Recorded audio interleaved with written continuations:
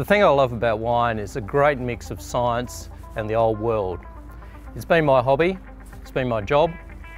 I've made a great career out of it. The wine industry is just a fantastic industry. What I love the most is the huge range that's available, the almost inexhaustible number of combinations of variety and style and location that gives us the huge range that's available, and it enables us to find a wine for every single occasion. I guess I love its complexity, the fact that you can match it with lots of foods, and it also, I guess, it expresses sometimes the flavour of a region. What I really love about wine is that mixture of art and science, that way that you take a scientific background and overlay it with your own thoughts and experiences and opinions and observations. It's an ongoing process and no two wines are ever the same. It tastes great, and also I like the diversity of what is in it.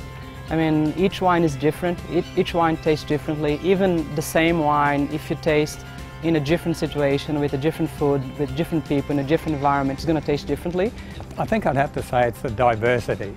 All the different flavour sensations that you get from all the different styles, different varieties, and from one variety from different regions.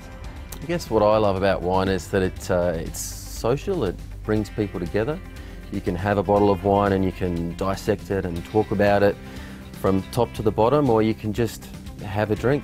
But there's that special thing about wine that every time you drink it tells you a story about where it comes from, the rain, the soil, the sunshine, and the people who made it. It's really easy to understand whether a wine was made with passion and with love. I think that's that little special about wine. Winemaking really is watching the grapes in the vineyard, tasting them, bringing them into the winery, watching the extraction, tasting them evolving as they're extracting, and then tasting every barrel and making sure every barrel is the right barrel for that blend, and blending different varieties and everything, and coming up with an amazing array of flavours that just all marry into each other.